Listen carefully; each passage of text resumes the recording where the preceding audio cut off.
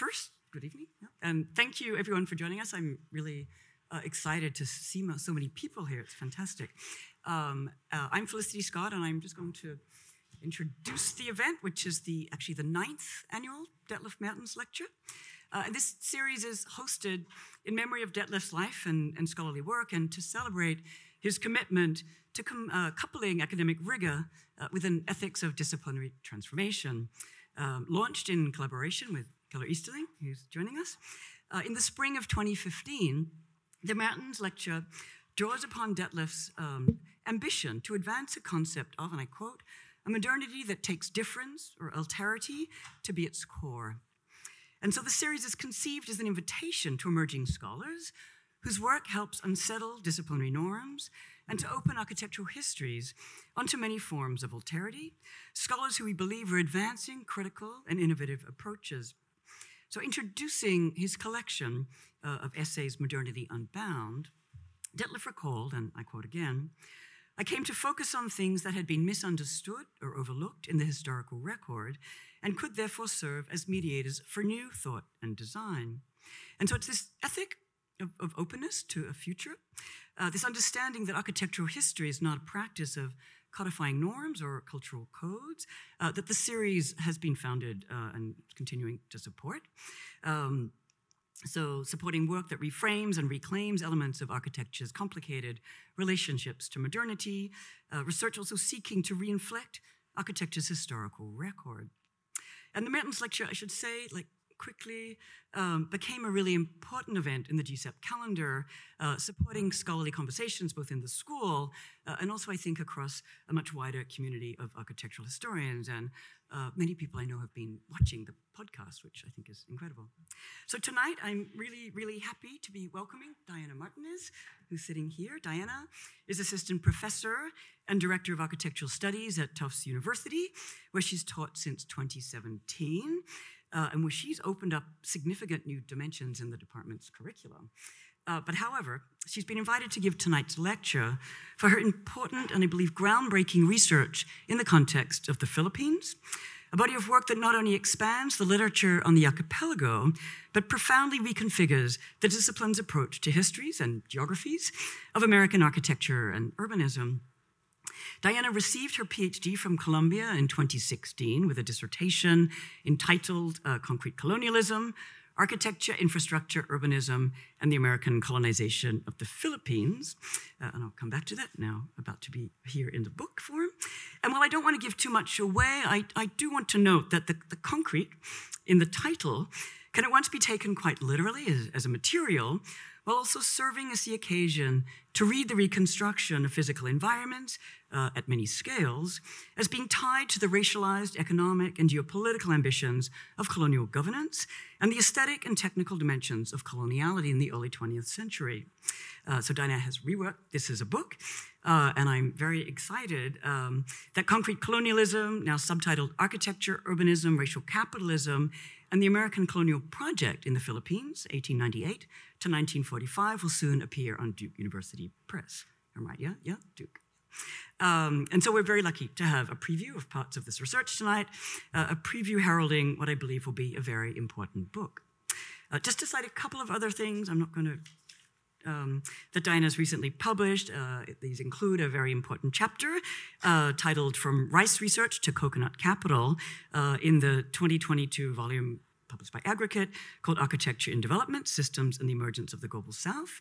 Also a great article called Concrete Urbanism, just appeared a couple of years ago in Comparative Studies of South Asia, Africa, and the Middle East. And her work has also appeared in GSAPP's own Avery Review, including a great article from the same year, from 2020, called An Archipelago of Interiors, the Philippine Supermall as Infrastructure of Diaspora.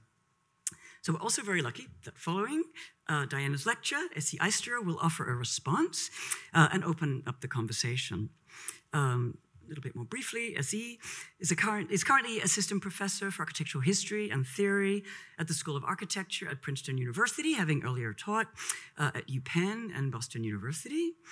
In 2020, she presented a wonderful Mertens lecture derived from her forthcoming book called Memories of the Resistance, Margarete Schütte-Lahotzky and the Architecture of Collective Dissidence from 1918 to 1989. And she also has an edited volume called Living Room, Architecture, Gender and Theory, forthcoming, which, as she explains, illuminates methods and theories in writing about feminist and LGBTQIA plus spaces in architecture. She's a wide-ranging collaborator and a dedicated scholar whose work traverses fields from histories of housing and cooperative movements to queer theory and environmentalism, and I'm very happy that you agreed to open up this dialogue with Diana. And just before turning the podium over to Diana, I want to sincerely thank Elise Jaffe and Jeffrey Brown for endowing this lecture series in 2020 after actually supporting it for a number of years. And I also want to thank Dean Andres Hake and my fellow Mertens Lecture Committee members, Mabel Wilson, Athea Karikawala, Zeynep Çelik-Alexander, and Essie Eistra, for a conversation that really took stock of the field and its manifold potentials in making this decision. Finally, many thanks due to Stefan Bodeka and Lucy Krebsbach for their untiring help in making this and many other events at GSAPP possible. So, tonight's lecture, entitled Architecture in Triple Person. Please join me in welcoming Diana to the podium.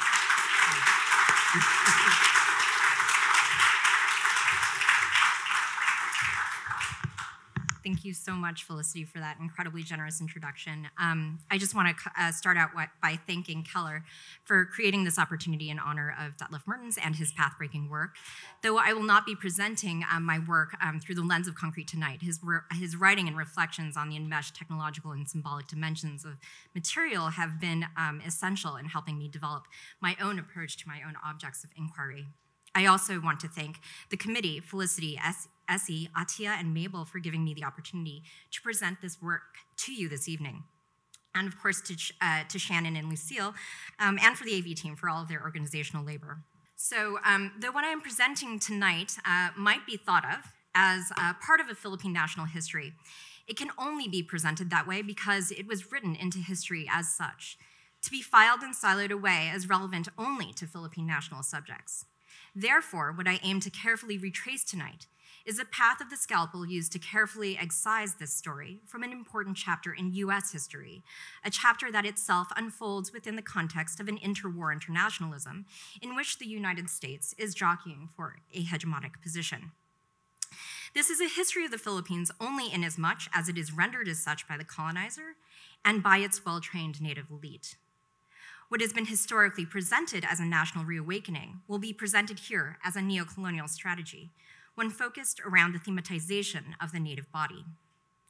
Though my lecture draws broadly upon Frantz Fanon's two major works, The Wretched of the Earth and Black Skin, White Masks, the title of my lecture refers to a specific passage in Black Skin and White Masks in which Fanon describes an event where he suddenly becomes aware of his body in triple person, a realization that he was simultaneously responsible not only for his body, but for his race and for his ancestors.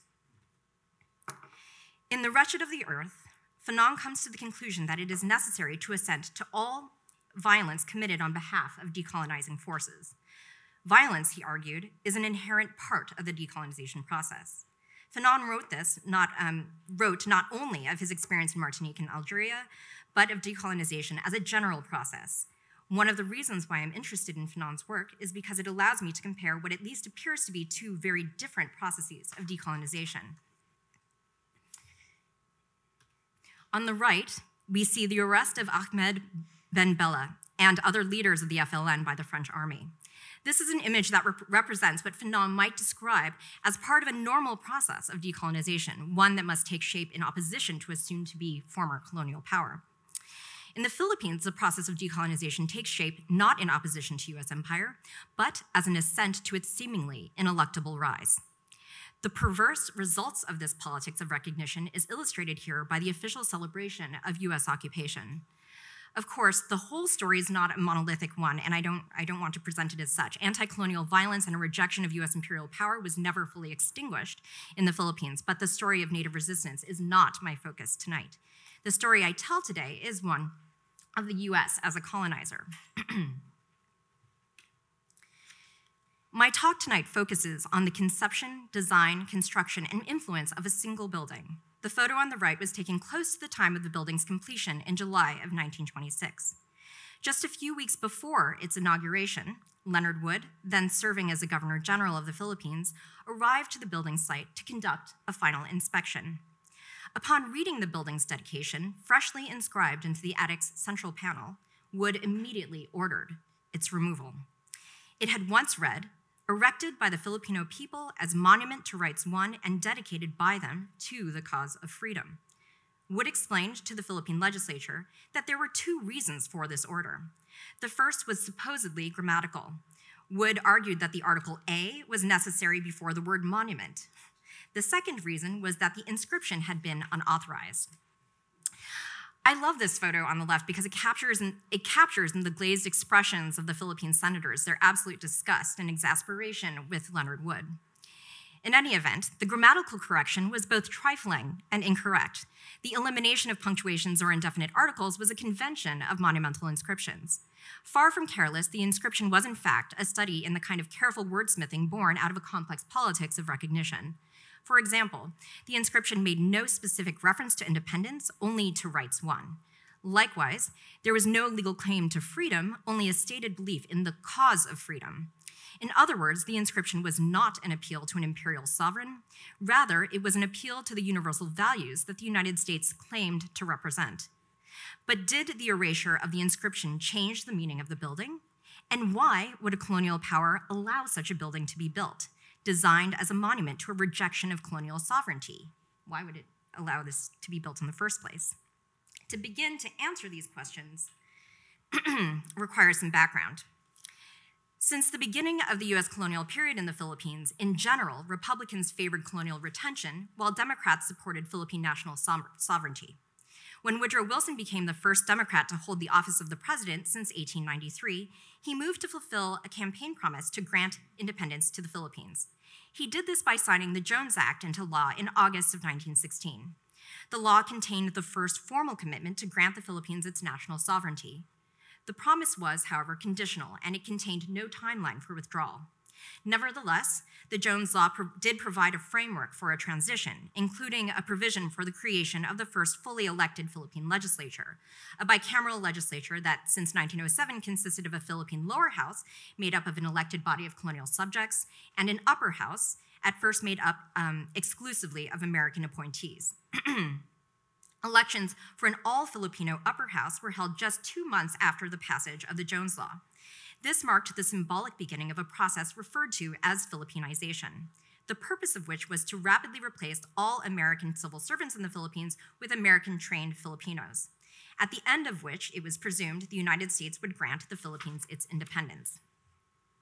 Before I proceed, an important note. All members of the upper and lower house belonged to a single political party, the Partido Nacionalista, which was first organized as a vehicle for Philippine independence. I will henceforth simply refer to members of the party as nacionalistas.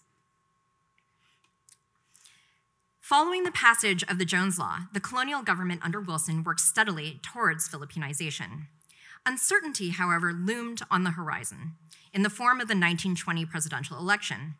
Would Republicans recant on Wilson's promise to grant the Philippines its independence? In 1920, as nacionalistas had feared, Republicans retook the executive office. Even worse, the president-elect was Warren G. Harding, the former chair of the Senate Committee on the Philippines and a hardline retentionist. As you can see, however, by the time that Harding was inaugurated, the number of Americans serving in the Philippine Insular Government had drastically dwindled. Whatever Harding's desires were, nacionalistas had carefully prepared for the likely election of a Republican president. The centerpiece of their preparations was the construction of a legislative building. Currently, the Philippine legislature met in the Intendencia, the old seat of Spanish colonial governance, which is actually just pictured at the middle of this image here. Simply occupying the Intendencia was viewed by nacionalistas as an insufficiently powerful symbol. National independence had to take on the appearance of an organic and creative act. Planning began with the selection of a site, which was right here. According to Burnham's original plan, this site was originally intended for the National Library. And I just want to walk you through the main elements of the plan. This is the old walled city here, Intramuros. This was where the location of the Intendencia. This was to be the original location of the legislative building with the executive office in the center and the two houses on either side. This was to be a series of executive bureaus, and surrounding the old city was to be a series of cultural institutions and municipal institutions. The city hall is there. And then these were supportive offices. And actually unique to Burnham's master plans was an entire wing dedicated to the judicial branch of the government.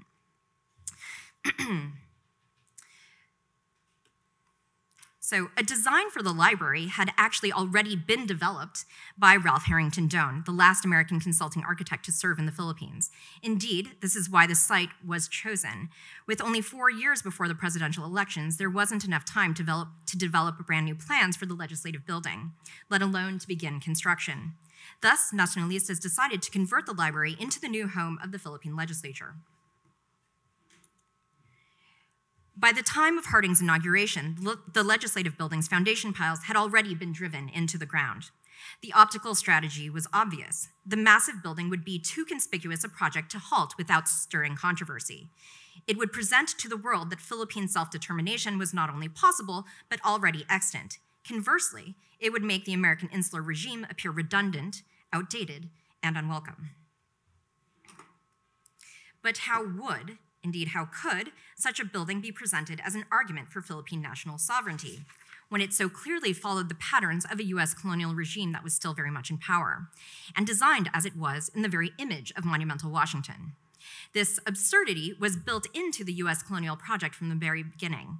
US officials had difficulty reconciling the annexation of the Philippines with its historical identification as a democratic revolutionary republic. The Democrats and their Nacionalista collaborators, however, viewed this building not as a monument to national sovereignty as such, but as a monument to the process of Philippinization. The architect's charge then was not to express a will to Philippine nationhood, but to toe the line between a desire for sovereignty and a gratefulness to a magnanimous imperial power. The defining difference between the Filipinized architecture and the colonial architecture that preceded it can be reduced to the fact that it was designed, built, and occupied by Filipino bodies. Perhaps no one articulated the significance and nature of Filipinization as precisely as Carmi Thompson, who was then acting as President Calvin Coolidge's surrogate in the Philippines. In a speech on the day of the building's inauguration, Carmi announced, and I quote, "You have this day consecrated a new home for your deliberations, and your friends across the sea will point with pride to this structure as an index of your material progress. Indeed, the pro-independence lobby in Washington, D.C. would refer to the legislative building as having been designed by Filipino brains and built by Filipino hands." Though the legislative building was presented as a convincing argument for national sovereignty, it also marked the thematization of the native body. Thompson's emphasis on Filipino brains and hands presented the building not as an architectural accomplishment in itself, but as an extension of the body of the native architect. The body in question belonged to the architect Juan Arellano, who designed the building in his capacity as the first Filipino co-supervisor of the architectural division of the Bureau of Public Works. His co-supervisor was Tomas Bautista Mapua. Both had already worked for the insular government under their American predecessors. Both Mapua and Arellano had received at least part of their education in the US. Mapua graduated from Cornell in 1908 as one of the first products of the Pensionados program, which arranged for participating American universities to waive tuition while the US government paid for travel and living expenses. Upon the completion of their studies, pensionados were required to serve at least 18 months of government service. Arellano took a less direct path towards the Bureau of Public Works. Born into a cosmopolitan family of Filipino elites, Juan was first exposed to the architectural profession through the work of his father, Luis C. Arellano, an accomplished master builder and assistant to the Catalan architect Joan Josep Hervas y Arizmendi, who worked as Manila's municipal architect from 1887 to 1893. Following Arellano's father's sudden death, Arellano, then just 13 years old, quit school, taking a job drafting for the Bureau of Lands. After work hours, he studied painting under one of the Philippines' most acclaimed artists, Lorenzo Guerrero. In 1903, at the age of 16, Aureliano sent a painting, Women Descending a Staircase, to St. Louis, where it was placed on display amongst the work of other Filipino artists at the Louisiana Purchase Exposition. In terms of visitor numbers and revenues earned, the Philippines exhibit at the St. Louis Exposition was the most popular exhibit. It was not, however, artistic accomplishments like those of Aureliano's that were the main attraction. Rather, it was Filipinos themselves. More than 1,200 Filipinos arrived to St. Louis in connection with the massive Philippine reservation, an exhibit intended to introduce the American public to their new colonial possession. The symbolism of the reservation's plan was clear, and here I've outlined in red where the Philippine reservation was. The Philippines lay outside of this main area, which was called the main picture. And as you can see, the fair's neoclassical architecture, which was visible from most points within the Philippine reservation, served as a sort of civilizational backdrop for the reservation's quote-unquote primitive architecture, which we'll see in the next slide. Within the reservation, settlements and homes of the archipelago's varied inhabitants, built out of materials imported from the Philippines and constructed by the displaced peoples themselves, were arranged along a circuit leading the viewer past, quote, several stages of Filipino development. 4 villages placed in a ring surrounding the central plaza represented Igorot, Negrito, Visayan, and Moro groups. On the outskirts of the exposition was the camp of the Philippine Constabulary, responsible for policing the Filipinos on display. At the center was Plaza Santo Tomas, representing the most civilized aspects of Philippine society. In completing their journey through the exposition, the fairgoer would have experienced evolution as a temporally compressed spectacle. 5 years after the St. Louis Exposition, Aureliano made another appearance at another exposition, though this time not as an artist represented by his work, but as a colonial subject placed on display. Though little is known about Aureliano's time at Jamestown, it is almost certain that he came not as an example of a savage, but as an example of a civilized native. I can say this, though we don't know for sure, with a fair amount of confidence because organizers of the Philippine Exposition at Jamestown agreed to make amends with Filipino elites who considered St. Louis a fiasco. Drawing a revealing analogy, one angered nacionalista, Vicente Nepomuceno, argued, the Moros, the Negritos, and Igorotes no more represent the Filipinos than the dying Indian represents the people of the United States. As a result, fair organizers agreed to exclude Igorotes and Negritos, but insisted on the inclusion of the Muslim Moros, an exception I will return to shortly. Thus, Aureliano's cohort of Hispanized and Christianized Filipinos presented their own developed bodies as proof of civilization, and in the absence of members of its own dying races of savage minorities. Philippine racism towards its own internal others was not a new phenomenon. In their pursuit of political rights during the Spanish colonial era, elite Filipinos put themselves up as examples of Philippine society at large by demonstrating their civilization through their education, sartorial sophistication, artistic achievement, athleticism, eloquence in Spanish, and loyalty to Spain. The problem with this glancing attack on Spanish imperial racism was that it predicated political rights on sociocultural features deemed as civilized, ultimately delimiting the boundaries of who could be recognized as representative of the nation. This distinction is further objectified during the US colonial occupation, as we can see here in the 1903 Philippine census, which draws a very hard line between the archipelago's civilized and wild populations.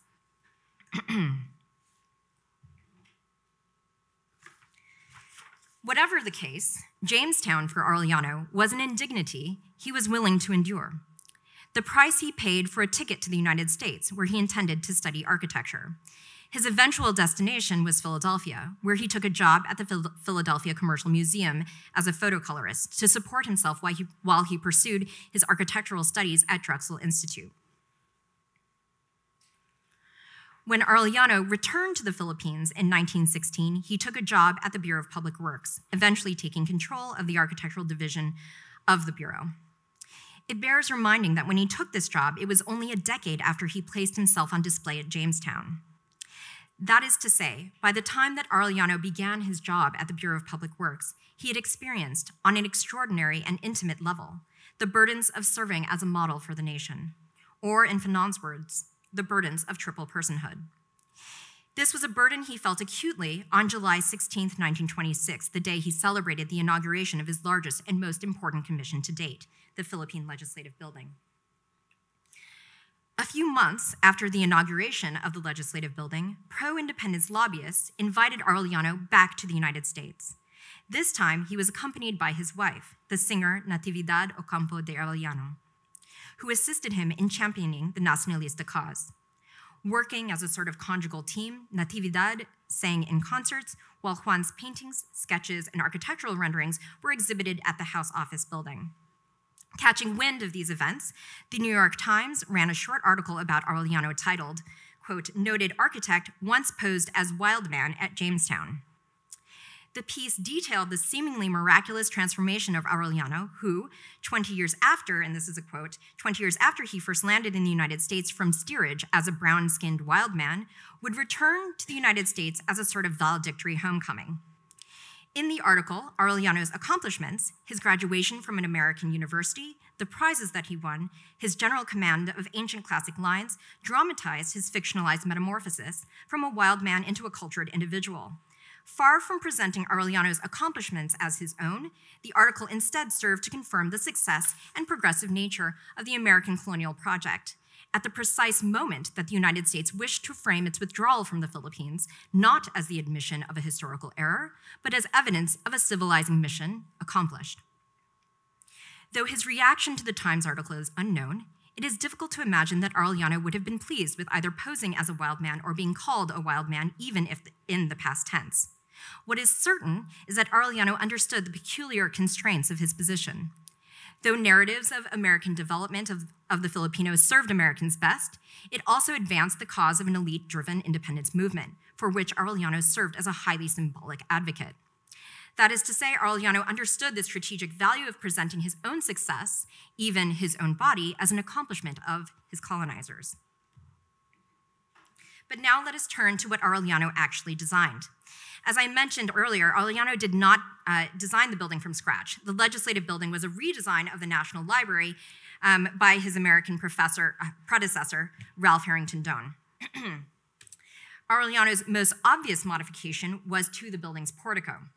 Doane's original design consisted of a simple projection topped by a pediment, adorned with a modest shield at its center. Arellano replaced Doane's simpler portico with an elaborate version that borrowed from the conventions of the Triumphal Arch. His most direct precedent was very clearly the Trevi Fountain, which Arellano would have seen during his travels through Europe.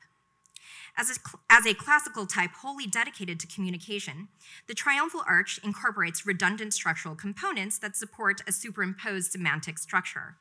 Though Arellano's portico is not an arch, the columns do perform redundant duties, bearing both the actual and symbolic weight of the four figures positioned above the capitals, who represent what Filipinologists then considered the four sources of Philippine culture: Chinese, Hindu, Spanish, and Anglo-Saxon. Above the attic, two figures representing the arts and sciences flank a globe on which a Philippine eagle perches. Nods to the triumphal arch take the form of two exedra, each of which house a sculpture, the first entitled Home and the second entitled Progress. Collectively, these bodies represent a national body. But what did these bodies look like, and on what model were they built? The answer is far from straightforward. Starting around at least the late 19th century, the canon itself was increasingly challenged by the emerging fields of anthropology and ethnology, as seen, for example, in the racialized structural rationalism of Viollet-le-Duc. For Leduc, the source of style and structure was not universal, but climatically particular, an ideal encapsulated by Leduc's concluding exhortation in The Habitation of Man of All Ages, to know thyself. To know oneself in this case was not a matter of introspection, but to familiarize oneself with one's own body as an ethnological object, as an environmentally or nationally contingent object. But, as anthropologists and practicing in the Philippines knew, the one-to-one relationship between the habitat and the inhabitant was not as clear a diagram as Leduc presented it to be. And this internal heterogeneity posed a problem to the emerging modern conception of the nation. One of the most important founders of the modern nation state was Woodrow Wilson, who, as a history professor at Princeton, once presented Philippine heterogeneity as a condition that disqualified a Filipino claim to national sovereignty.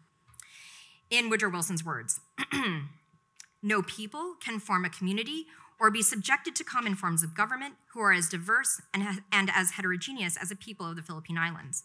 They are of many races, of many stages of development, having nothing in common except that they lived for many hundreds of years under a government which arrested their development."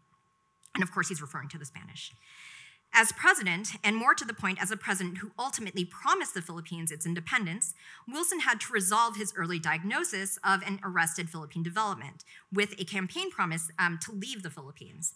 Wilson's answer to this contradiction was a transitional process of development. Though today we mostly associate development with the post-war era and understand it in mostly economic terms, as I argue in more detail in my book, race was the first object of development practice, the tools of which were education and environmental modification in the form of landscape, architecture, and public works projects. As suggested by the image above, education and environmental design could be marshaled towards racial development to act directly on race itself. A second nature enriched by US industrial progress would act as an accelerator of evolutionary time. This developmental framework enabled the US to propose forms of intervention that did not require formal colonial sovereignty. Now we may turn to the legislative building, which plays a special role vis-a-vis race development, not as an environmental agent, but as a symbolic projection of its ideal end. To answer what Wilson identified as a problematic heterogeneity, Aureliano presented a future racial unity. This aim of a future racial unity is most clearly articulated in the building's two identical pediments. Here, the Filipino national body is depicted not as one, but as three figures, representing the archipelago's three principal island groups. The female figure at the center represents Luzon, to her right sits a male figure that represents Mindanao, and to her left is a female figure representing the Visayas. Luzon's scepter and elevated position identify her as a sovereign. Luzon's regal stoicism is juxtaposed with the defiant expression of Mindanao. Visayas, meanwhile, casts her gaze downwards in a fully deferential posture. Mindanao and the Visayas face away from each other, illustrating a mythologized conflict between them. Historically, both the Spanish and American colonial regimes regarded the Visayans as the victims of centuries of Moro violence. This perception was shaped by the successful Christianization of the Visayans and the largely unsuccessful attempts to colonize and Christianize the Moros. Placing Luzon in the center positioned the lowland Filipinos of Luzon as the only power fit to protect both effete and feminized Visayans and to exert control over the masculinized and martial culture of Mindanao. Here, national stability required that the Christianized Tagalog from Luzon mediate between the Moro threat and Visayan subservience. Depicting subservience as negative was actually new. Under both US and Spanish colonial regimes, obedience was a highly regarded character trait. In the context of national sovereignty, however, Visayan submissiveness was viewed as a threat to stability equally as problematic as Moro aggression. Luzon is here presented as a power responsible for managing this internecine tribal conflict. This allegory served the purposes of a self-identifying native elite dominated by Tagalogs from Luzon, a group that was both reliably amenable to American political and economic goals and protective of their own claims to power. Luzon, Mindanao, and the Visayas do not sit alone, but are flanked by personifications of learning, law, commerce, and agriculture from left to right. They recline in casual repose, somewhat indifferent to the national trio. It is the national trio that must attend to these figures. The defiant Mindanao must heed the lesson of law and learning, and Visayas, draped in a fine cloth of native fiber for which the region is known, must follow the lead of commerce and agriculture. The nation, in other words, must orient itself towards these universal values, depicted here as figures racially distinct from the national figures. Perhaps unique to national personifications is that attributes include not only signifying objects, but more importantly, costume and ethnographic features. Luzon wears a barotsaya, a 19th century Hispanized version of pre-colonial dress. Noticeably, Luzon's dress is not as fine as that worn by the Visayas, a nod to the aforementioned weaving skills of the Visayan women. Mindanao, to Luzon's right, is depicted as a male warrior. He wears a form-fitting shirt and holds a kris, the traditional weapon of the Moros. His sarong and headdress indicate both his geographical origins and his Muslim faith.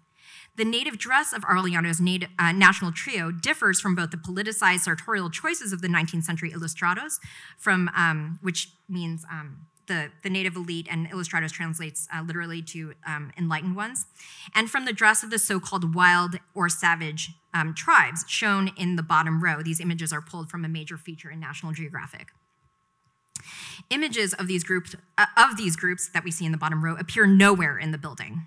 The dress of the national trio splits the difference between these two poles, presenting distinctive though civilized character-giving forms of national expression. Working out which groups were fit for leading a nation was a task worked out self-consciously in the context of Wilsonian internationalism. This was an order sorted out on a global map of nested hierarchies, one in which the Anglo-Saxon assumed a position at the top, while other dominant ethnic groups ordained as relatively more civilized assumed sovereignty over their own national subalterns. This was, in short, a global systematization of techniques of racial management. Thus, though Wilson is celebrated, even today, as a hero of Philippine independence, his advocacy should not be viewed as a cause he championed on account of a belief in racial equality. It was, to the contrary, a means of instantiating race as the basis of a new world order. Within this system, claiming authorship over the idealized native body or the self was a prerequisite for national self-determination. Unlike the native costume, which presents the three figures as culturally distinct, the ethnographic features of the trio were intended to unite them. This is important because for Wilson and others, racial unity was the legitimizing basis of the modern nation state. Just a quick warning, the next slide contains images of human remains. In order to flesh out this racial unity, Aureliano and his collaborators turned to ethnological and anthropological descriptions of the typical Filipino. It is likely that they used the work of Henry Otley Beyer, who is today still referred to as the Dean of Philippine Anthropology. Beyer describes the typical Filipino as a uniform Malay type, possessing a medium stature, excellent muscular development, broad shoulders, slender waist, small hands and feet, brown complexion, straight black hair, with virtually no beard or mustache, and black or brown eyes set rather slanting under an intelligent brow. Like many others, Beyer viewed the Moros, the majority population in Mindanao, in his words, as not savages, but barbarians. Undoubtedly of the same racial stock as the Christianized and civilized Filipino, though occupying a much lower cultural level. The inclusion of the Moro of Mindanao as part of the national trio demonstrates that it was race and not culture that determined one's eventual eligibility for Philippine citizenship. What we are looking at here is the acceptance of racial diversity only within the circumscribed limits of a hypostatized difference. Such were the mixed terms of legitimizing the power of the nation within a barely diminished Western imperial scaffold, a scaffold frankly represented here by the neoclassical pediment that encloses the entirety of this racialized composition, a striking illustration of Fanon's triple person schema, one in which Aureliano is made responsible not only for his body, but for the body of his Tagalog ancestors, and for his race, but for fabricating an objectified image of it. Aureliano, however, was not directly responsible for modeling the figures of the pediment. Beyond sketches and a few directives, Aureliano left the execution of all his sculptural groups to a set of collaborators. Aureliano was not confident that native talent could execute the unprecedented scale of the building's pediment. In order to ensure its successful completion, Aureliano hired a German sculptor, a man by the name of Otto Fischer-Credo, to both execute the sculptures and to train native Filipino assistants. Fischer-Credo was a recent graduate of the École des Beaux-Arts and had previously attended Berlin's Akademie der Kunst. Though classically trained when Fischer-Credo came to the Philippines, he was immediately charged with assimilating the anthropological challenge to the classical tradition. This surplus of ethnological information available to Fischer-Credo did not seem to help him very much. There's a distinct awkwardness to Fischer-Credo's Filipino figures. Luzon is more chair than body, a scaffold for native costume. Her stiffness is echoed by Mindanao's strange proportions and flattened block-like head. Visayas is the most elegant of the three, but even her posture seems uneasy when compared to the classical figures that flank the Philippine trio. It is not only the modeling of these figures that is awkward, so is Aureliano's composition. The national trio is separated from the classical figures by pedestals that serve no allegorical function except to create space between the figures. This distance illustrates that the reconciliation of the post-colonial nation's interracial principle with the classical ideal would not be misinterpreted as a sort of physical intimacy, even if merely symbolic. Today, Fisher Credo is an obscure figure, a legacy that in the Philippines is intentionally shrouded by the compulsion to attribute Filipino art and architecture to Filipino brains and hands. More often than not, his apprentice, Ramon Martinez, is credited as the author of his pediment sculptures. Despite this, Fisher Credo's imprint on the Philippines was lasting. Conversely, his work in the Philippines deeply influenced the direction of his own career, as constructing personifications of the nation through a representation of race would become for him both a specialty and lifelong pursuit. Fittingly, in 1938, Fisher Credo, then living and working in New York, caught wind of new opportunities for artists in his homeland. Back in Germany, he joined legions of German artists whose practice would be defined by the consolidation of race with nation. As an official sculptor for the Third Reich, both Heinrich Himmler and Adolf Hitler sat for him. This is a bust of Hitler that was actually sold in 2006, and the other image is of an Asiatic head, which was recently deaccessioned at UBC in Vancouver. However striking, this is not a story that can be reduced to what may seem an astonishing coincidence. Importantly, it reverses what has long been a perception that particularly dangerous strains of post-colonial nationalisms were inspired or followed the emergence of post-World War I European nationalisms. What the story of Fisher Credo reveals is the global emergence of modern ethno-nationalisms. For the purposes of architectural history, the historical currents that shape the biographies of Aureliano and Fisher Credo offer us a new clue on how to reassess histories of both the architecture of the nation and internationalism. On the left, we have the natives' demonstration of a mastery of a Western classical idiom populated by native figures. And on the right, we have a classicism starved of character endowing ornament. This lack of specificity was part of an attempt to deracinate a Western claim to civilizational origins. We should understand the proliferation of bodies on the left and the stripping of ornament on the right as a single architecture headed in opposite directions. In the post-war period, Aureliano's ornamental bodies reappear in the work of other Filipino architects as a nativism realized in tectonic form.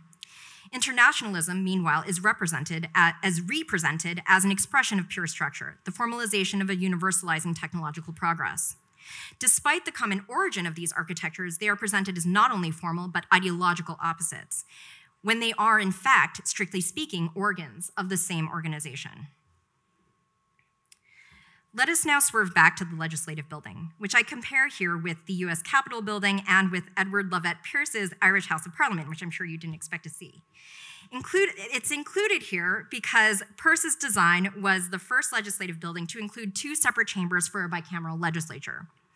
In Pierce's Parliament building, the lower house holds pride of place, while the upper house, occupied mostly by Anglo-Norman lords, loyal to the English crown, distorts the classical body. Compare this to Thornton's plan for the US Capitol building, which maintains an outward semblance of symmetry while distorting the Palladian diagram to accommodate a dynamic balance of power. In Aureliano's legislative building, we see the return of a perfect symmetry.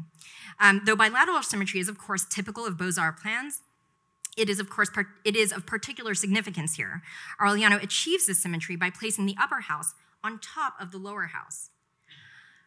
Aureliano's motivation to return a perfect symmetry to the plan was not merely architectural, but reflected a new hierarchy introduced to assuage fears of the unpredictable and unruly powers of the ethnos, a racialized population whose political activation is represented by Aureliano and Fisher Credo's pediment.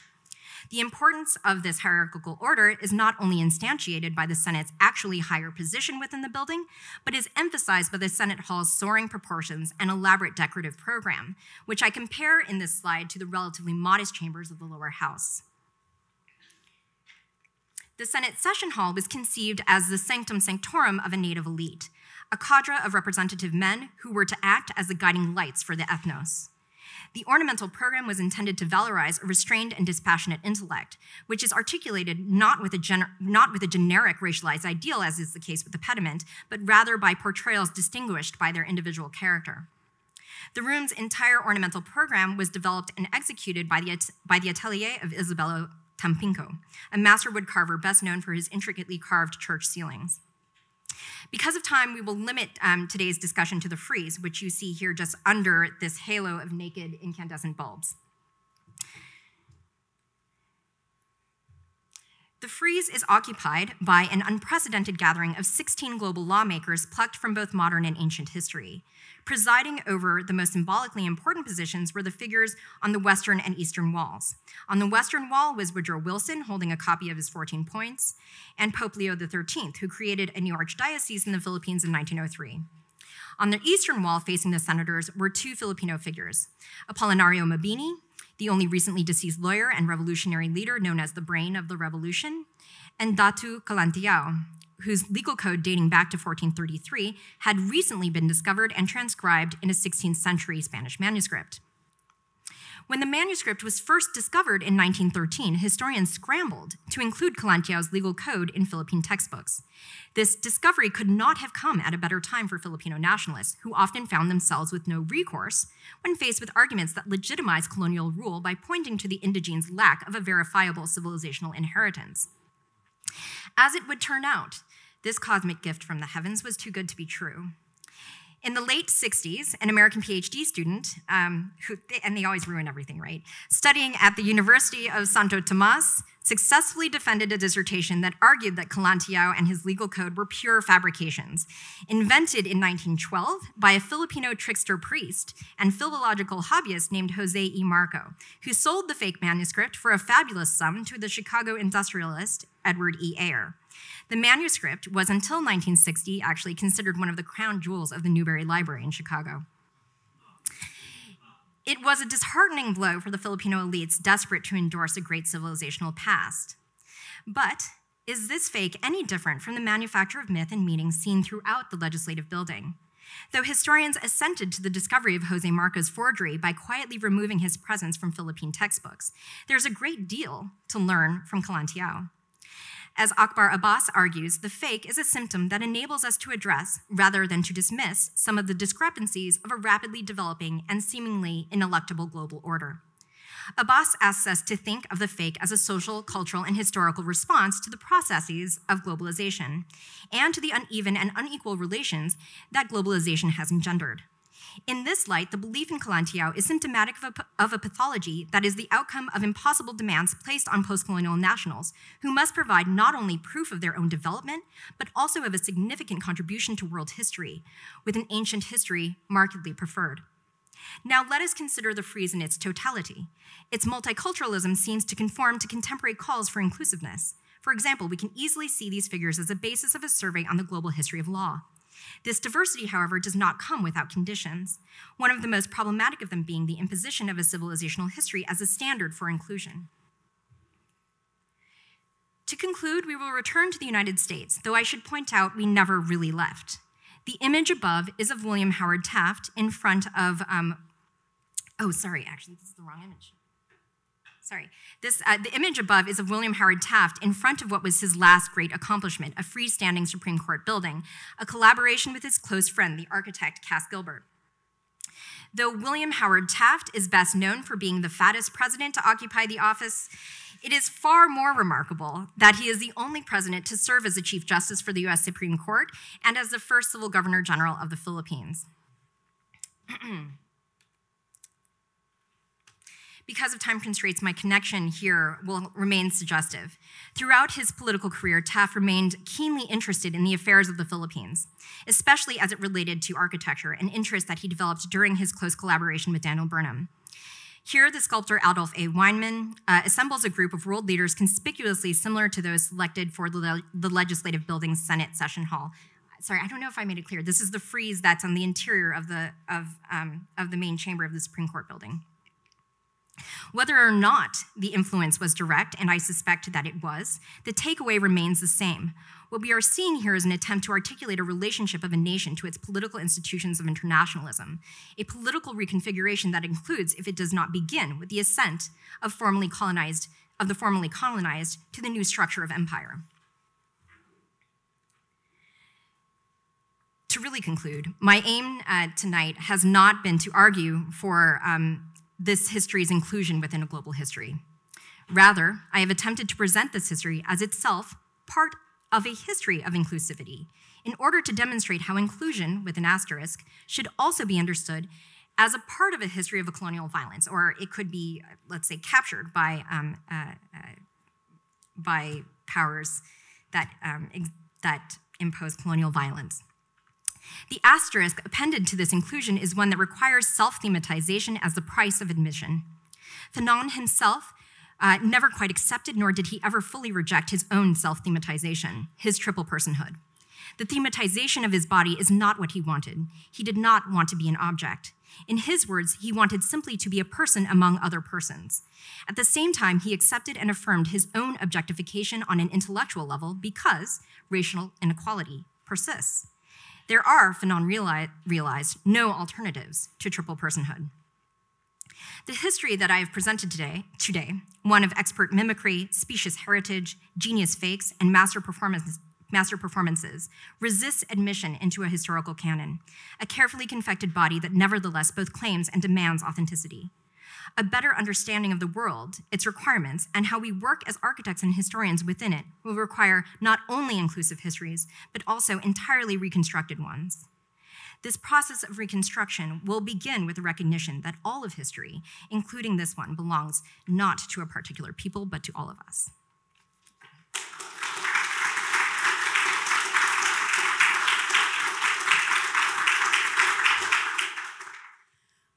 Diana, I first want to thank you for an illuminating, engaging, and complex lecture that thinks with legal documents, sculpture, plaques, friezes, pediments, buildings themselves, which we see more rarely, plans and paintings, about possibly the largest of questions that architecture as a discipline and we as historians confront. That is to think, sit with, and theorize architectural histories of the racial state, to analyze its present, its past, and to recognize, as you say, that, quote, all of history, including this one, belongs to all of us. In the short formal response, I want to mark that with this lecture, you make a critical argument for me about questions of the canon, taking a decided stance beyond and, in a way, against the framework of adding. Rather, you call for a serious interrogation to render legible strategies that mobilize and deploy systems of oppression, including in architectural registers and in the specific context of the racial state. Architecture is not a mirror image or a contingency in this nexus, but central to it. You say that in the larger context of your book, quote, race was the first object of development practice, the tools of which were education and environmental modification in the form of landscape architecture and public works projects, end of quote. Toward the conclusion that we just heard, you further explicate this point, arguing that, quote, while nativism realized in tectonic forms and expression of poor structures, the formalization of deracinated technological process seem, so I'm stressing, seem to be ideological opposites, but were in fact organs of the same organization and remain so. And the reasons for this seeming opposition is clear. Has it been established as the through line in architect writing, for example, in so many texts on tropical architecture? For me, that's one of the many theoretical questions and theoretical contributions in your lecture tonight is your insistence, your way of making us see that both of these architectural expressions are two sides of the same coin or organs of the same organization and not ideological opposites. They are, in your words, global systematization of techniques of racial management and ways to iterate racialization as its fundamental basis from, in this talk, the late 19th century and its analog techniques in the post-war period. Detlef Mertens' work was uniquely dedicated to the history and theory of modernity. Your lecture tonight, for me, is a reminder of one of the important points of his Modernity Unbound. That is, in so many ways, that your work theorizes and historicizes the need to document not only how, and now I'm quoting Mertens, the monolithic construct of modern architecture and how it began to crack, but to produce the historiographic work to untangle histories of modernity while highlighting how much there's still to do for architectural historians. Staying with Mertens, I want to thank you for a lecture that, and again I'm quoting, open up material we thought we knew. It would be impossible for me to think of the US Capitol, for example, without thinking of the Philippines now, and I think that's, it's really important, and you've insisted to me that this is a US history, and I really understand how you're kind of plotting this for us, and that familiarizes us with works and figures that will be, that at least I have so far not come to know. In doing so, and at the same time, you've also shown that it is necessary to, quote, keep the material open rather than closing it down once more. So to get our conversation started for tonight, I want to pose 3 questions, and then we'll field questions from the audience one by one. The first concerns the longer arc of your book, and I thought maybe we can actually do it in reverse. I'll maybe ask as first question, maybe the last question that we might discuss. So the first concerns the longer arc of the book, and to place the history of racialization you've laid out tonight in conversation with the histories of global development you cite towards the end in the post-war period.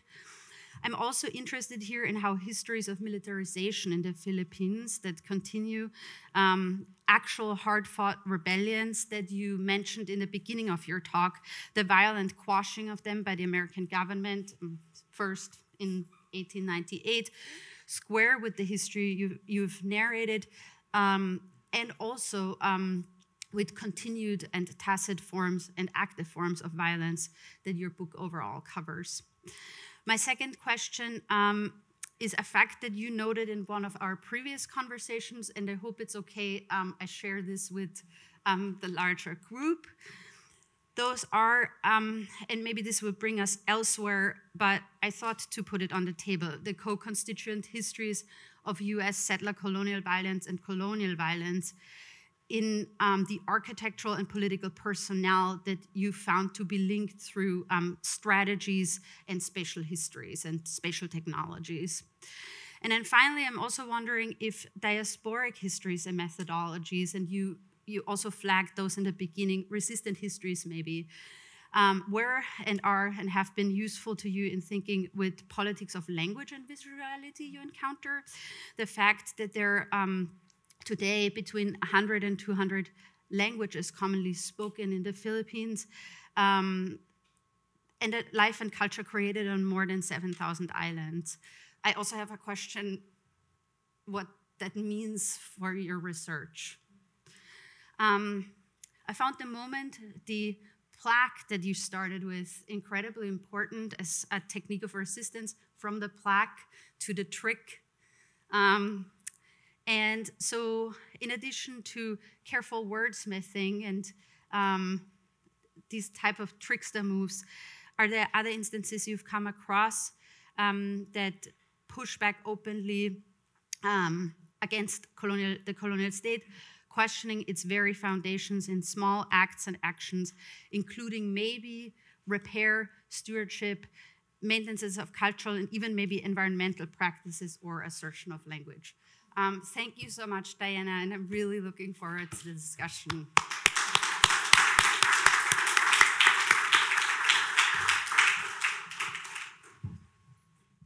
I think I might start with the response to the last question about other pushback to. I mean, as I suggested, the resistance to first to Spanish and then American and then to colonialism and then to Philippine national hegemony is never extinguished, and this is particularly pronounced with indigenous communities and with the Moro communities, sort of historically in the Philippine South. Obviously, that hasn't been my focus today, but I mean, a lot of people are doing this work. Actually, Will Davis up there, he's looking at especially indigenous communities who are resisting the construction of dams, which are sort of sponsored at first by the World Bank and the IMF, and now sponsored by Korean and Chinese development agencies, sort of modeled after the IMF in many ways. And so, so yes, I mean, this is something that I'm both interested in, and care about, but is not necessarily the focus of my own scholarship. But it is important to note that it is that in fact, like, that resistance is always there. And I think in my own work, I think I am, you know, actually, as I just got my reader responses back, you know, trying to rebalance the archive, right? And in a sense, like, to make sure that no work should actually be without that view sort of robustly represented. And so, so that is, I guess, the direction of my edits. The first question, my pen ran out of ink just as I was trying to record your second question. So, but you had a question about militarization.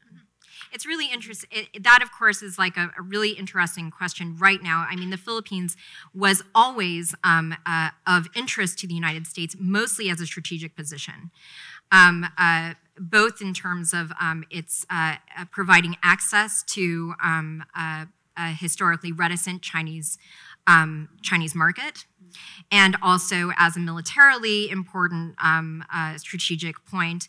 And we see that now, of course, because the United States has just announced, and the Philippines has announced, its sort of welcome of the construction of new military bases in the Philippines in relation to the current threat of a Chinese takeover of Taiwan. And so this is a history that's ongoing, and so that actually one of the last chapters in my book is dedicated to this particular aspect of sort of colonial history, because it is one of the most persistent, especially if we're talking about architecture and the built environment.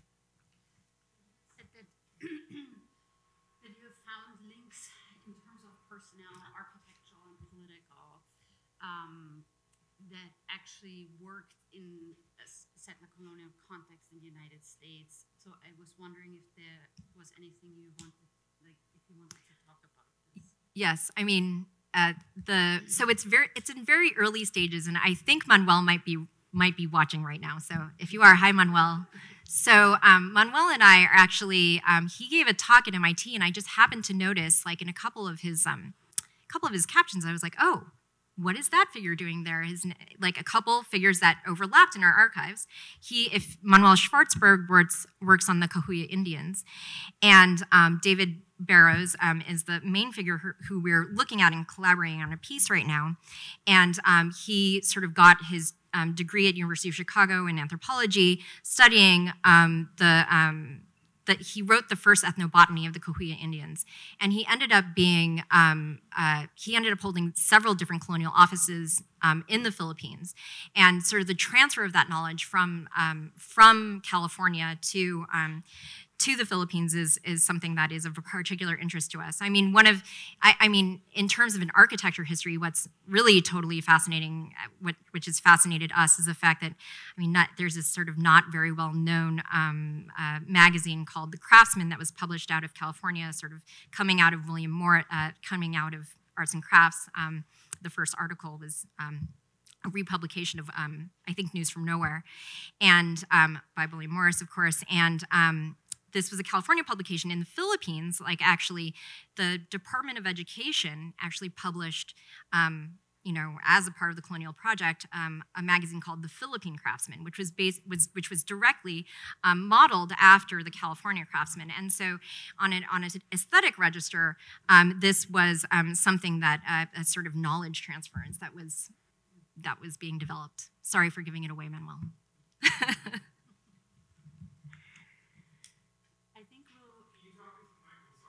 Oh, sorry. I think we'll open it up to questions from the audience. Lucia.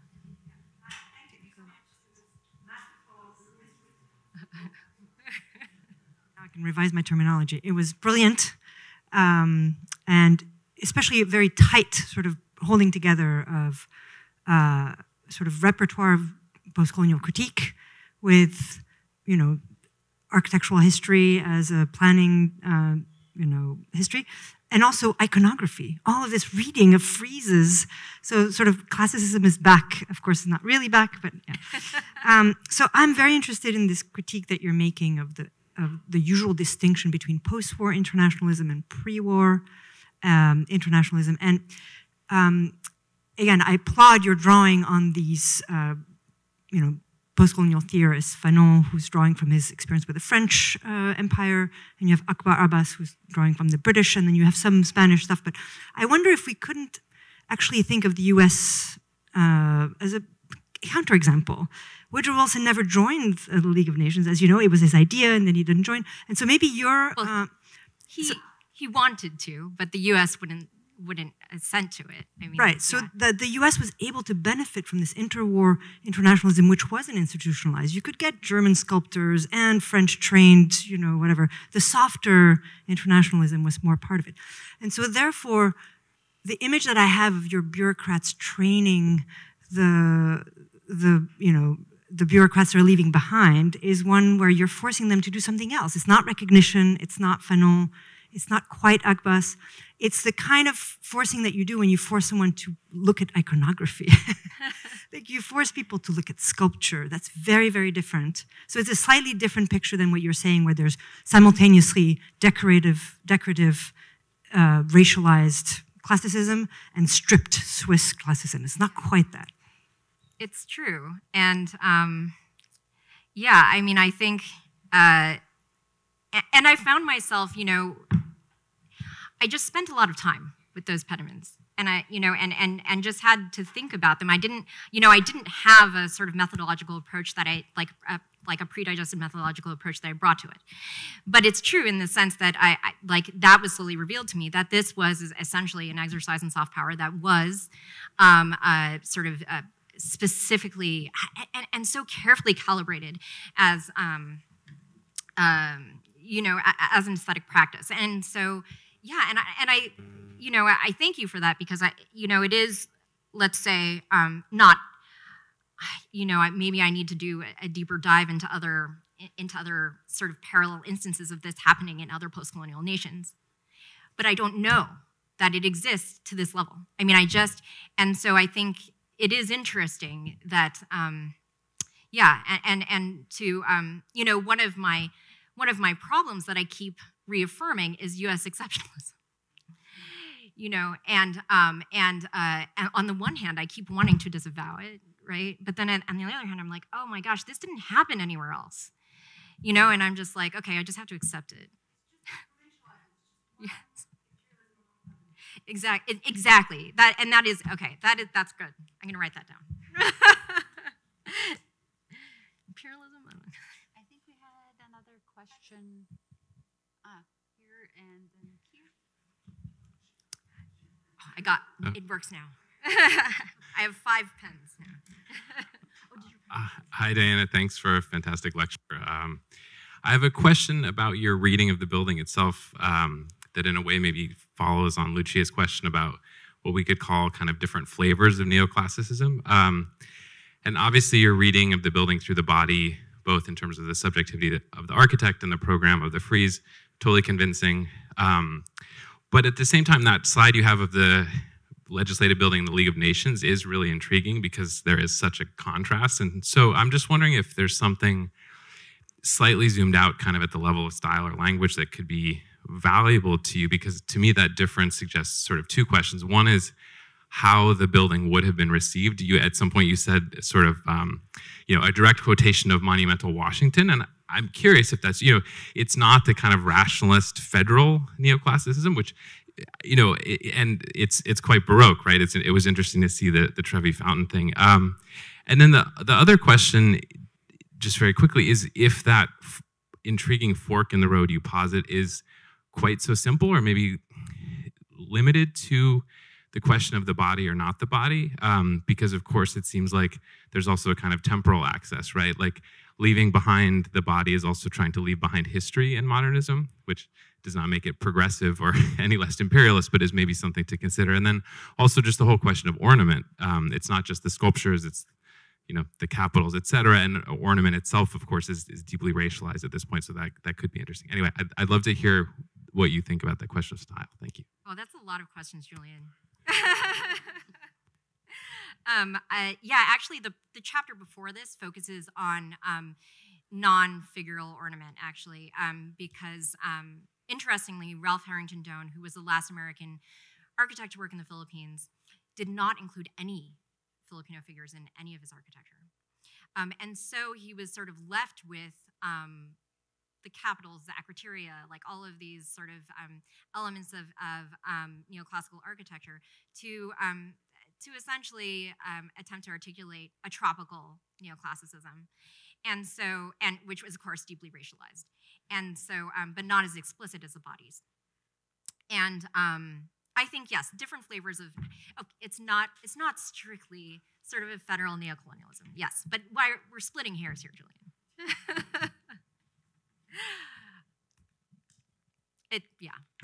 I could come up with like some kind of answer to that, but I feel like it would be disingenuous. There was a question in the front. Karen, I think you had your hands up. Hi. Hi, Karen. What a great talk. It works. Okay. Hello. I thought it was a fantastic talk, and I just really loved it. I was interested in sort of what you do with Philippine collaboration and collaborationist politics, where ilustrados, and by the 30s, that's not even necessarily a word that folks would use, are actually quite supportive of an American colonial project and adopt much of it as their own. Yeah. And so how does that, and that's something that's just always true, even from the beginning of the Philippine-American War. And so I'm just wondering how that, how I didn't hear a lot about that, and I'm wondering how it shaped your analysis. Yeah, I guess I could have been more explicit about that, but yes, that there was this moment where I talked about how under the Republicans it seemed oppositional, but in fact this began as a collaboration with Wilson.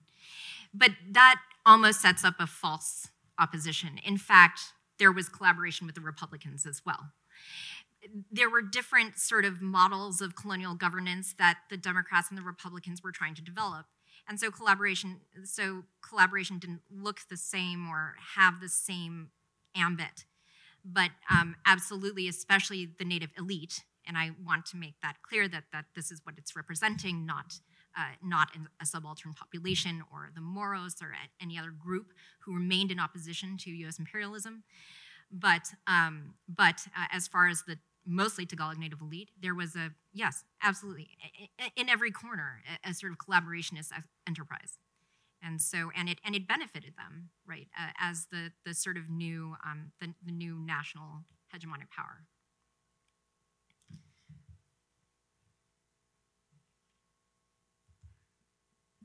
Yes, Mark. It's brilliant, absolutely brilliant from beginning to end. So I just lower the tone with a sort of Neanderthal thing, but it struck me that the pediment is not very legible, right? You can almost not see it. So I was interested in your reflections on that, and I started to imagine, well, if it was meant to be seen from the United States, that would be more of a kind of a horizontal view, and so you could see it. But I noticed your analysis was you had this kind of spectacular, sort of flat on. And so, for example, when you described that the figures were slightly clumsy, then I thought, well, it might depend, where you're looking from. On the perspective. But the question is something a little bit. I mean, I think one could pursue that a little bit more, because it's a sort of you're analyzing bodies, and if you think of the body of the spectator, would it be right to say that the sort of triumphal entry is associated with the lower house and the pediment is associated with the upper house, and so therefore the sort of, in a way, lack of legibility it somehow relates to a kind of elitism in the most direct sense? Like up in the air is this higher resolution, racial resolution as you portray it, right? And down below it's sort of fun and games, more sexualized, it's a fountain-like, so it's sort of, Disney. It's sort of Disney at the beginning, and that's kind of at the level of stairs, public. You showed this beautiful image of a real crowd around that, whereas one imagines, I suppose, that in the upper house there's a gallery, but even access to that gallery would be highly limited. So I'm just kind of trying to think, like, I suppose the question would be who's the audience for the decorative regime? Yeah. Which you read like with a precision that was, I think, just exhilarating. So actually, it's interesting, and that's part of what I edited out, the fact that the pediment actually would only be visible from a very significant distance. As you can see from the original design of the library, like there was no attention paid to the pediment, and that is because it would have been invisible, almost invisible to the audience. And I feel like I don't have a straightforward answer for that, except to say that there was this need to fill every single corner of this building with some sort of symbolic meaning. And despite the fact that it wasn't visible, that there was just still this compulsion, or very visible. And so, because I've tried to contend with that, like even in the photographs, the only way you got that image straight on was it's a drone. That's like the first, and so that's like the first time it's been photographed that way. And so, before that, you just have these incredibly awkward images of it. And so, yeah, I mean, I don't know that I've fully contended with that yet. But I mean, I think, was there a connection? Was there this idea that the Senate was supposed to respond to the pediment? I don't think so. Like, because I think it would have been very hard, I feel like, to maintain, I mean, I can't say this for sure, but it would have been hard to maintain that connection when you're in the interior. I mean, I guess where you sit in the interior, maybe there's like some sense of that. I do really feel like the audience, despite the awkwardness of the perspective, I do feel like the audience for the pediment is the ethnos versus the interior, which was really this body of representative men.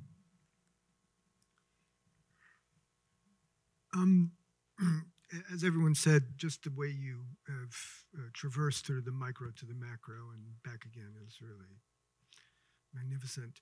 I want to go to the middle because I think I have sort of a two-part question. One is, what happened to the organization of that interior when you go from the library, which is again supposed to represent a certain national identity, to the legislature?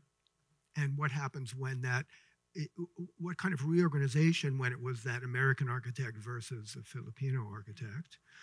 And then I'm going to make a jump to your wonderful piece in Architecture and Development, to because you made the League of Nations modernism. Then now in that piece, you talk about the corporate modernism of the Rice Institute versus the regionalist national, but both are national institutes of the coconut The Incredible Coconut Story. So that's a leap between, that's so just a comparison first between the library to the legislator, and then is there anything you want to say about the way in which the administrative, those are all administrative institutes, the library, the legislature, the rice coconuts. Yeah, about the role that these institutions play within.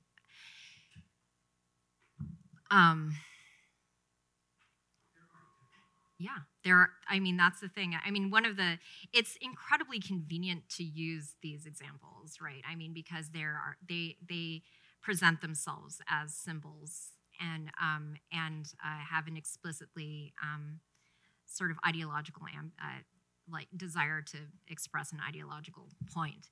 And so I think maybe I should choose some. I really am just a one-trick pony, so I really have to figure out some other things to think about besides the architecture of these institutions. But it's true. They present themselves as incredibly. They're a gift to historians in the sense that we are it's interesting that even though that these are sort of explicitly made arguments, that they still manage to elude architecture history, and so yeah. I'm just here writing it down. Diana, maybe once while we wait for another question. Sorry. While we wait for another question from the audience, I did have a question for you that maybe might be moot in terms of the question of visibility. But when you were presenting today, I also started to think about racialized notions of gender in the pediment and how the composition also seems to suggest a path, merely in directionality, maybe of basically how this process of quote-unquote development will unfold. So by that I mean, on one hand, I was starting to think that I had a question around family maybe at the center, nation as family. And then on the other hand, also the really violent gender language that we see displayed both through your narrative about people and in the sculptures that are portrayed in the pediment. So I'm thinking especially of effeminacy, for example. I think the nation as family is a really interesting one, and it actually is invoked by so many different parties. Woodrow Wilson, famously, the family of the League of Nations is based on this idea of a family of nations. But I think the notion of family is interesting there is this sort of variety of sexual tensions that and tensions between gender are present in the pediment. A sort of intent to suppress, a sort of with the sort of aggression of the Moor of Mindanao, it's very important that he's turning away from the female figures, this is me reading a little more deeply into it, and then, but also, that there's a sort of, the sort of deference of the Visayan figure. I think all of this is weirdly tied to, I don't know if this is so much tied to family, but it's a weirdly, they're trying to represent a sort of reproduction of the nation without suggesting that happens with any sort of act of any sort of act that reproduction requires, and that the sort of mores of decency or just an attempt to sort of desexualize figure.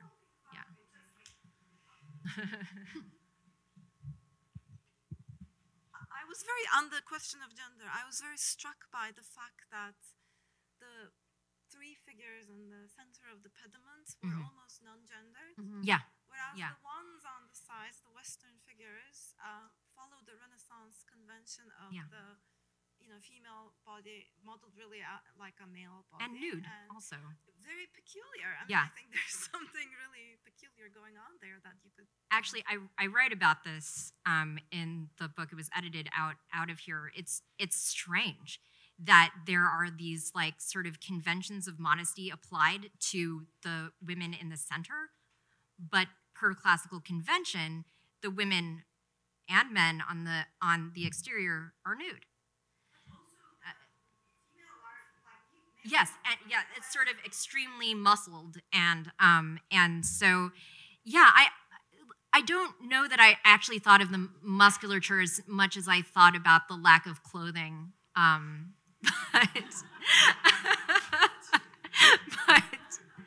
but it is profoundly strange. I mean, I think it's something I think it's something that can definitely be. Yeah, that I have to think about more. Oh yes, yeah, no, we yeah, I bear the burden of that history every day.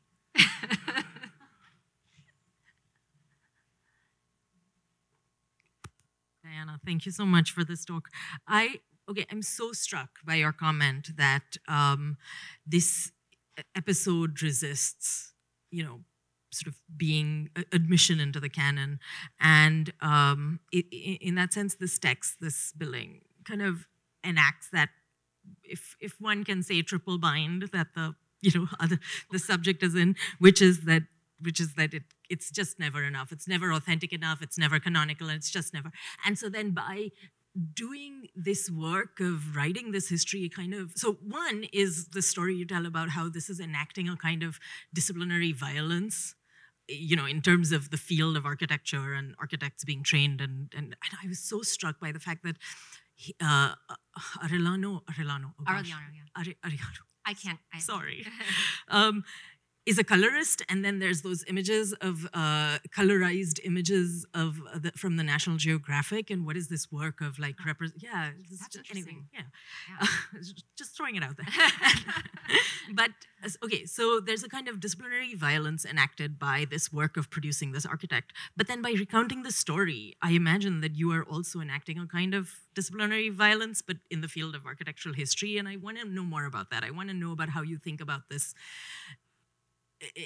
telling a story that resists being told in any kind of I mean, the thing norm. is, I think one of the things I was thinking about is like, how could this possibly fit within a canon? It's like full of disingenuousness and fakes, and it's like this idea of total fabrication, and it's and this is something I'm really interested in. But one that I don't actually find it hard to imagine a class, for example, taught by color, that where you would have a class like that would introduce the problem of fakes in architecture. I mean, I don't think it could ever be a canonical. It could ever stand as a canonical figure within architecture history, though, and in a sense, like that is, yeah. I mean, in a sense, that is the sort of disciplinary violence I guess I intend to do, right? I mean, I say this with deep ambivalence because I teach an architecture history survey, and I've like resolved to come from the position of love, like because that's the only way the students will take it, but I think so. Trying to understand the relationship of this research work to teaching is one I feel like I'm constantly trying to contend with, but yeah, I have to figure that out. I have to figure out what the consequences are to the discipline, and what I want that to be, but I don't know.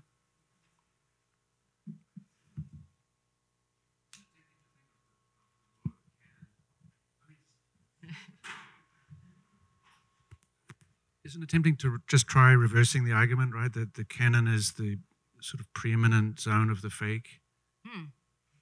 It's right? true. Right. If you think, I mean, just start with authorship, the gendering of authorship. So it's the rendering of mastery to a kind of fictitious figure who wasn't in fact involved in the production, right? So that would be one line. Another line would be, there are no straight lines in the Parthenon. So is its canonical status the precision of its fakery, right? The next one would be, well, anyway, what about those columns pretending to be trees? Like, in other words, so we would have to do a kind of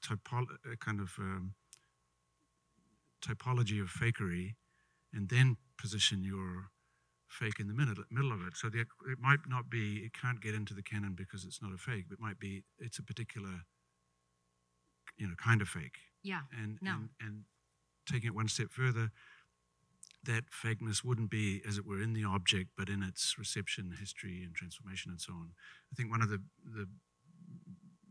beautiful qualities, if I understood you right about the argument, that when the fake was exposed as a fake, it didn't seem to lose its authority. Maybe for the museum in the States, it was a bit of a problem, but it in a way, the aura was magnified, right? So I'm just saying. So in terms of your general claim, it couldn't get in. Maybe it kind of gets in really fast. Yeah, actually, there's an interesting story about Kalantiao. So I did say, and I had to eliminate so many things for brevity. Like I did say that historians quietly removed Kalantiao from history textbooks, but that's not actually completely true. He remained in several Philippine textbooks, and in fact, Marcos, who is after the discovery of Kalantiao's fakery, actually introduces a Kalantiao medal for sort of national accomplishments. And so this is, so it's this profoundly weird moment and revealing moment. Yeah, I mean, it somehow did not lose its aura. I find that really confusing. But yeah, that maybe it even exaggerated it.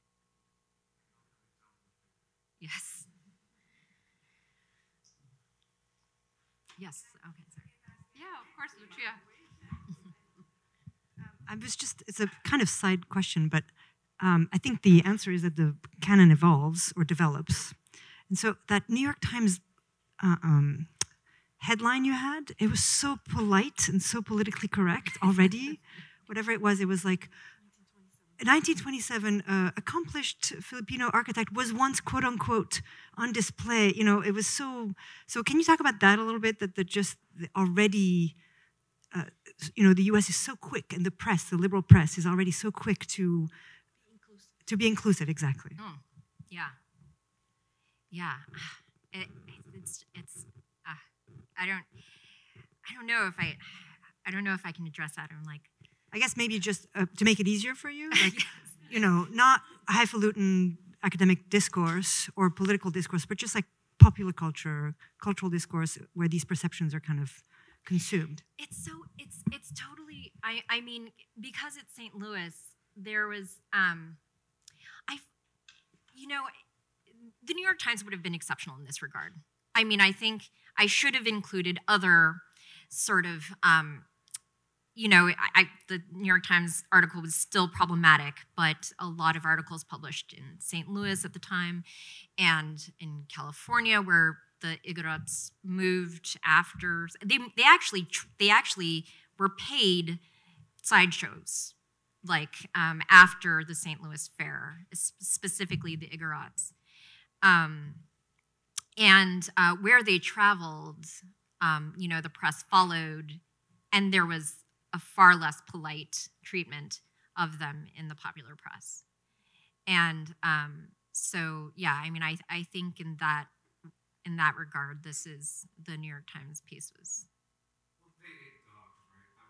Well, yeah, that was the thing, is like the consumption of dogs was like a sort of ritual. That was the thing in St. Louis, that it was actually like a ritual practice, but then they were made to do it every day, like twice a day, and for performing that for for others. And so, you know, and there are many histories that include the sort of actual perspective of the people who were placed on display, and those are actually very interesting. And actually, artists have looked at generations of the people afterwards placed on display and seen what happened to them, because most of them stayed in the United States. And so it's, yeah. But to answer your question, a variety of responses. Diana, maybe one last comment.